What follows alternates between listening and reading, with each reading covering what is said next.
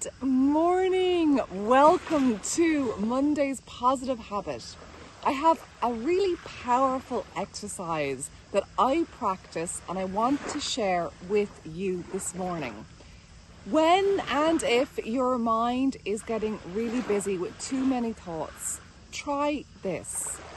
Just imagine everything starting to filter down towards your heart. Take your hands to your heart. Take a deep breath.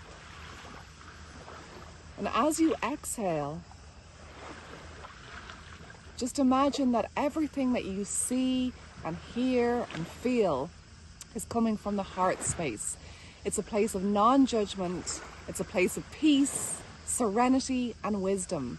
So today I choose to live from my heart.